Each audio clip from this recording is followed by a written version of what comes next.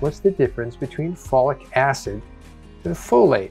And technically it's called folates, as in plural, different forms of folate that come from food. All right, why should we know the difference between folic acid and folate? And it's kind of confusing, right? People hear, what is folic acid? What is folate? How do we know? And by the way, this clarity was not always there. I'll tell you how in the first decade of this century, in the into 2000 to about 2010, this is still really being differentiated. Both, they knew that folic acid was a problem for all the reasons I just mentioned, but they did not differentiate the different kinds and that they made a difference. So, okay, let's get to it. You have a thing called folic acid and you have a thing called folate. What is the difference? Oxidized synthetic folate, notice it doesn't have any hydrogen. Not that you're ever going to memorize this, but this is the oxidized form and this is the reduced form. Reduced dietary folate from food, from synthetically added to your food. So you find it in a lot of cereals, a lot of grains, a lot of flours. They try to make it healthier, but they add it back in.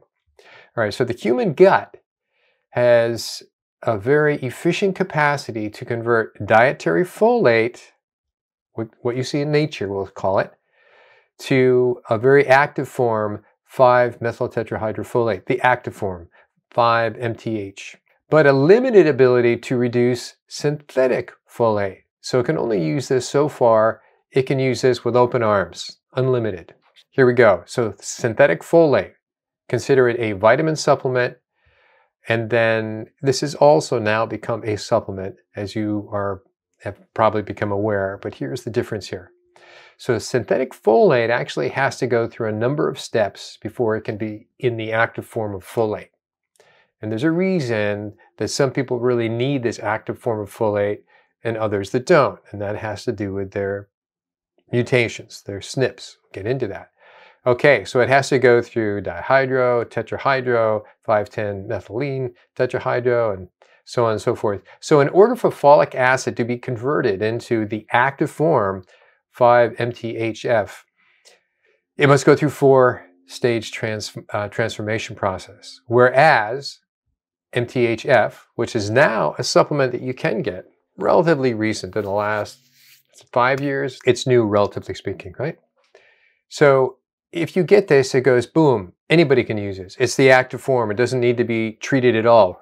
You take it, it goes. All right, so what's the difference? And now we have this thing called a SNP, single nuclear polymorphisms, a mutation that a lot of people have, myself and my wife have, associated with a lot of conditions. They need more of folic acid. They need more of folate, I should say, in their diet. And they just require more than the average person by a lot. And if they do not get this, they will have any of those problems we already just mentioned above. Okay, folate deficiency may contribute to 1/3 of cancer deaths. So folate, and this is from various research I'm giving you, so if you're interested, just look at the bottom of the slides as I get to it, may contribute to 1/3 of cancer deaths. Folates, a group of water-soluble vitamins present in high concentration in liver, and to a lesser extent, green leafy vegetables, maintain DNA stability by creating methyl groups for cellular metabolism. We'll see about that. Folate deficiency has been implicated in several cancers, including colon, breast, ovarian, pancreatic, brain, lung, and cervical cancers.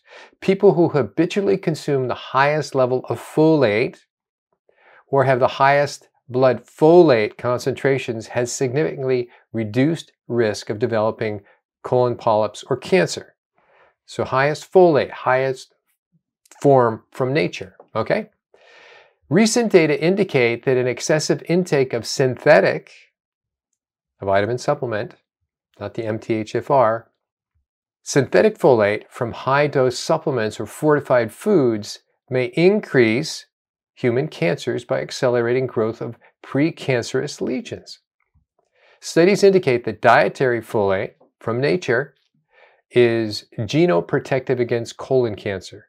Folate maintains genomic genes stability by regulating DNA biosynthesis, DNA repair, and DNA methylation. These three. In other words, it takes care of DNA in all aspects. And if you remember from former videos, we talked about a healthy methylation ratio, right? Those cells, if they're methylated, are turned off. Those cells that are not methylated are turned on. And it has that very discretionary, moment-by-moment ability to keep off what is off in terms of genes from becoming active and on what is on. Critical. Suboptimal folate status in human is widespread. Folate deficiency includes accelerated carcinogenesis, just like we can say accelerated aging by blocking these processes. We'll go into detail. And there's a study for that, should you be interested. All right, so more on the negative effects of using folic acid instead of dietary folate. By the way, you can go and look at a previous video I did called Reverse Aging with Food and Supplements. There's the link, and it's in a few parts, so you can really explore that. I'm not going to go in that avenue. I'm just going to touch on that, and they obviously intersect. And this was a slide from that series. Several trials have found a positive association between methyl donor supplementation and increased cancer risk. Published long-term follow-up of a lot of people, which assessed the effect of 2 or 3 years of daily supplementation with 400 micrograms of folic acid, and 500 micrograms of B12, found an increased risk of cancer. Wait a minute, increased risk of cancer. And colorectal cancer in particular, meta-analysis in 2 Norwegian studies also reported that 800 micrograms of folic acid plus B12 was associated with increased cancer outcomes. So let me go back and put this in a real context. Back in 2000 and coming forward, there was confusion in medicine in general. And in fact, that those who had cancer, part of cancer therapy was usually given a chemotherapeutic, that's where they sit around and they got these IVs of this toxic substance pumped through their bloods. But what that did is specifically was meant to kill cancer cells and kill other cells as well. But their target was the cancer cells, and they were going to block folate because that had to do with cellular repetition, cellular growth, cellular respiration. So if they could block folate, they would kill the cancer cells, was the thinking. But they didn't know if it was folic acid or folate. They didn't really differentiate it back then. And so the question was, you were actually, if you starve the body of folate, what else happens? You're putting the rest of the body at risk of other cancers with the idea that you're focusing on the cancer the person has and you're killing that faster. So folate was a big deal to the point that those patients actually took a thing called methotrexate, which was the chemotherapeutic agent that blocked folate. And it was forbidden to give cancer patients any form of folate or folic acid. So that was barely 20 years ago. They didn't differentiate, tell the difference between folate and folic acid. They said, do not. You would be sued as a doctor if you then gave them folate, which you could have done looking back. The difference between folate from food versus folic acid synthetic supplement can make a big difference in the outcome. In contrast, dietary folate intake from food was found to be inversely associated with bladder cancer progression, whereas also found a higher reoccurrence for folic acid. So now they're starting to differentiate between these two.